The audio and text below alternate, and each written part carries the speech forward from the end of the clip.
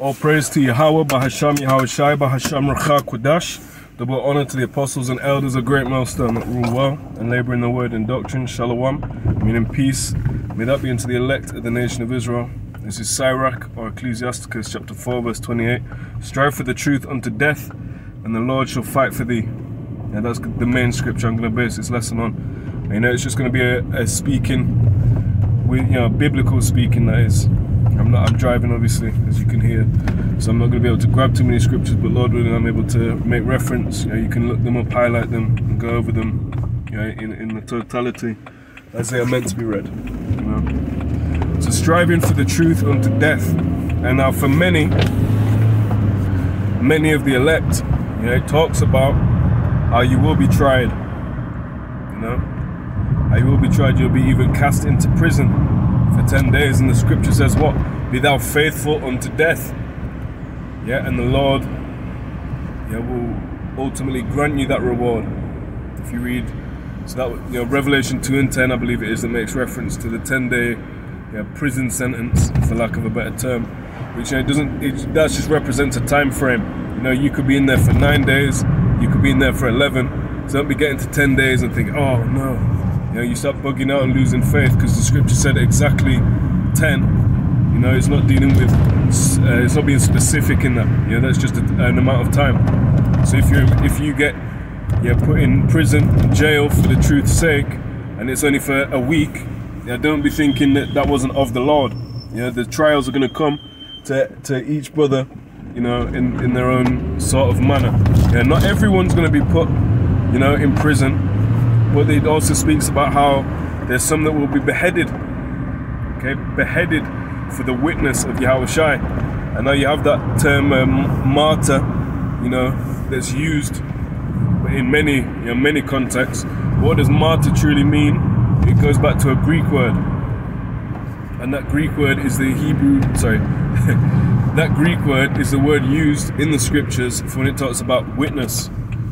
So being beheaded for the witness, the term is martyr. That's why the term tends to have a connotation of going through some sort of trial, if you like.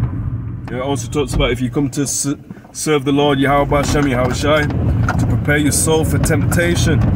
Right, in Sirach, Ecclesiasticus 2, the 2nd chapter, that is. Right, so it's all good, if you can, you're sat at the comfortable, in the comfort of your own home, you're able to get these videos.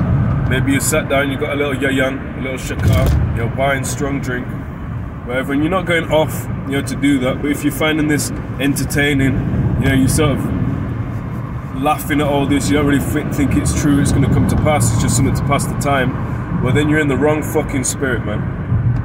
And you will be made known. The Lord will expose them that are not true. You have to come into this in sincerity. Otherwise, it's a waste of time. If you've got one foot in this, one foot in the world, you might as well just step out into the world, man. Because that lukewarm spirit, Yahawashi will spit you out of his mouth. Spit you out, because you were neither cold nor hot.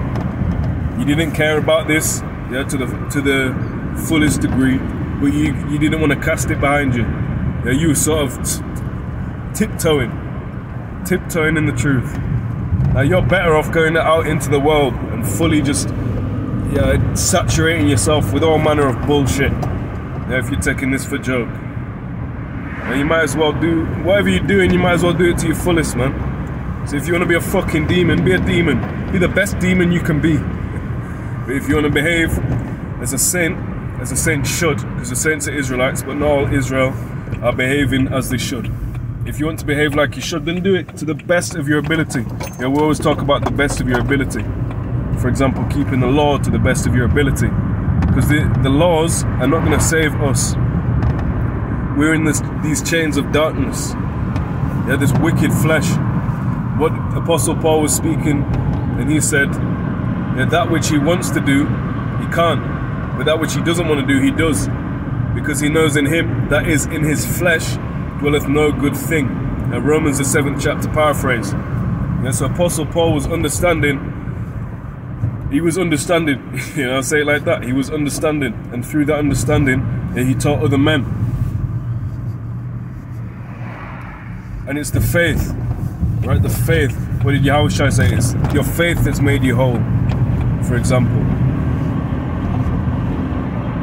There's no, if you're just keeping the law because you know someone's going to do something to you, then you're not really going to keep it behind closed doors. Right? So if you don't really believe in the Heavenly Father, and if you don't believe in His only begotten Son, there's no incentive for you to keep it. Understand? So that's why it's faith-based Israelites. And you have some people that will call us that as an attempt, a pejorative, or, you know, derogatory, a rude, you know, an unkind word against us. That's not an unkind word. To say faith-based Israelites, then what does that make you, a carnal Israelite? You know, I'd rather be a faith-based Israelite than a carnal Israelite.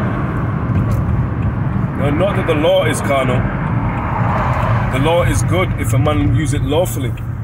But through these chains of darkness, that means that what we're bound by, you know, our captivity is chiefly this flesh. You know, when Yahawashi came to free the captive, yeah, we're captives under this man, you know, this red devil. However, we're also captive to this flesh, you know, this black, brown devil. You know, we're in a vessel that is contrary to our spirit, man. So that's what we're waiting for. That's why we're striving for the truth unto death. You know, we try and keep the law, but if we slip up, we acknowledge that, you know, Yahawashi is there to cover His elect, and there's no charge that can be laid against the elect of the Most High. So that's what we hope to be, and that's why we try to make our calling and election sure. You know, that's why we make our calling and election sure. You know, we want to be of that number.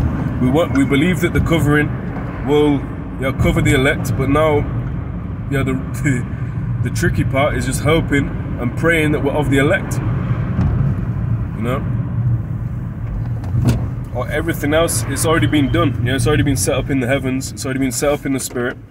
So now all we need to do is keep our part, you know, which is the tricky part. You know, keeping that faith until the end. Because you can keep it right until 5 seconds before the destruction, but if you become an apostate, you know, if you denounce the faith, then everything you've just done is in vain. Similarly, you know, you can be on fire, and then you sort of drop it, you think, oh, you know, what else can I get into? Right before the end, then everything's in vain. So, you know, you need to be fully on fire, with your lamps, you know, on fire, girt about, you know, with understanding, with faith, which is the main thing. Yeah, so I got to get back, but I pray it's been edifying. You know, next video, Lord willing, shalom. All praise to Yahawah, bahasham, Yahawashi, bahasham, Ruach Kudash.